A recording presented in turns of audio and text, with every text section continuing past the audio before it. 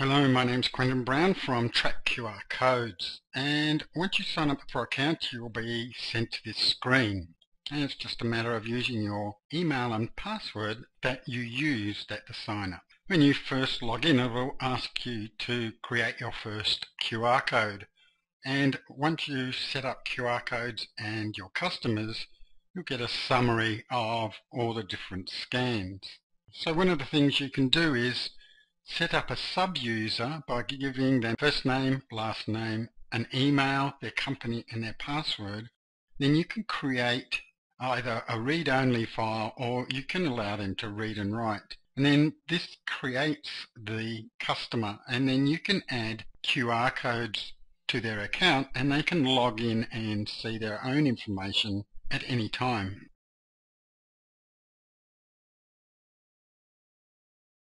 Create a QR code, it's just a matter of going in and entering the title for the QR code, entering in the URL, the media used, so is it going to be in a magazine, on the web, on a brochure, etc. You can leave these then at default, and then once you've created the user you can access your users down the bottom here. As you can see, I've already created one out of my 500 campaign. You can then add a logo to that QR code, and then we'll go through the preferences. So let's go build a QR code to start with. So here's a customer that would like us to create a QR code for their website. So the very first thing we're going to do is go and create a sub-user. And so I've put in her information. I'm just going to add her as a user now. So we're going to go and create a campaign for her. And I'm going to select her here and generate her code for her. And so it's now generated this QR code. Now I'm going to go and get this tracking code, add it in all her pages so we can track the information. I don't usually use the URL shortener as it adds another process. However, I am going to make a vanity URL. We need to put our tracking information in there. However, we can customize that URL by adding their company name, etc. on the end of the tracking URL.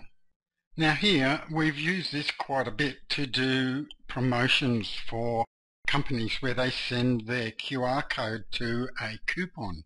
But at the designated time, they don't want people to be able to scan and get that coupon anymore, so we then redirect them back to their main mobile website. And so we would put their main mobile website in here and then choose an expiry date.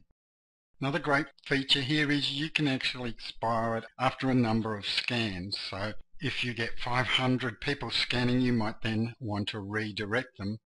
Here you can tick and get various email. And once again, if you hover over these, this will give you some information about some of these other features. Now we can also add a logo to their QR code. And it's just a matter of choosing the logo you want embedded in the QR code. It will add it for you. So here you can see we've included that image. Let's just save it. Then we can download a PNG, GIF or JPG or a PDF file. These are great for packing slips, products, business cards, etc. However, if you're going to do something bigger like on a poster, I would do this manually or use a very high definition graphic. Let's just have a look at it quickly. Just click on the JPG. Then we can open it and it looks quite good, and we could send this to the customer with their login details so then they can track how their QR code is going. The other thing you can do in here is you can do bulk barcodes. So if you were doing a real estate agent and you had a number of houses for sale, just download the example and fill in the fields and then upload it, and it will do bulk QR codes for you. We also provide the ability to make a number of different QR codes. However, because we cannot add the tracking code into these products, you only get the scans for them. You can also use the campaign manager and you can create groups, etc. to export their information. Final thing is you will go to Analytics and have a look at the different information that's provided for the QR code. Let me just go and log into my account and I'll show you how the analytics look. Once you start getting a number of customers, you can search them in here by title, company or media, and you can also expand the view here. So it usually starts at 15. It's just a matter of clicking on the number and it will display more for you. So let's go have a look at this mobile magazine, which is a magazine I started doing at the end of the year, and start seeing some of the statistics. So I did this one from the 27th. We'll just update. This starts to show us information about our QR codes. So by entering in that tracking code, we get to see the pages that were visited. We see there were 187 unique scans. However, overall there were 316 scans. We had a high bounce rate because it was a test and we were only sending them to a couple of pages, but we had 382 page views.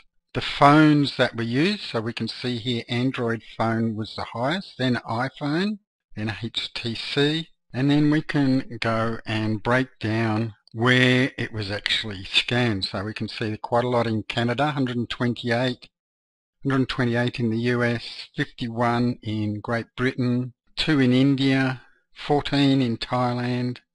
Australia had 27. And then it breaks it up here for us and shows us the various countries. We can then drill down and see which parts of the country were used, and we can hover over each one and just see all the different places where it was scanned. We can then actually break it down even further. Let's go have a look at London.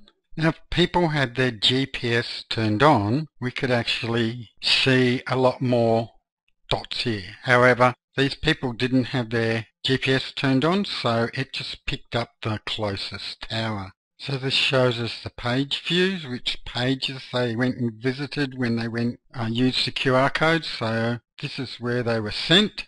And then they went and looked at these other pages.